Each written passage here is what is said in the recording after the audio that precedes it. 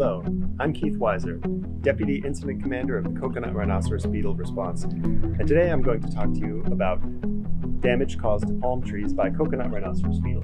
The Coconut Rhinoceros Beetle feeds on the unemerged fronds of different types of palms.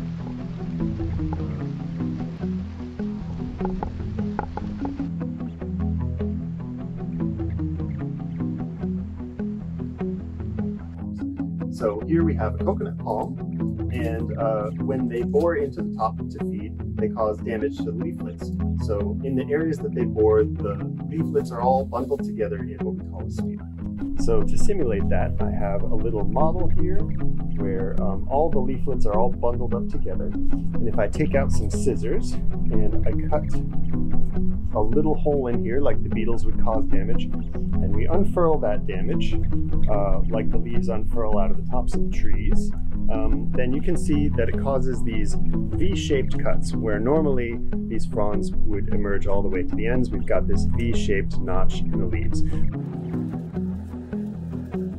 Other types of palms, fan palms that have leaves like this.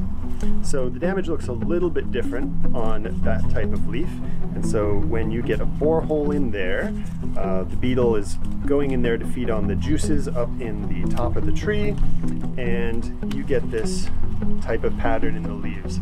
So we call this is like a radial pattern where you get the holes all the way across.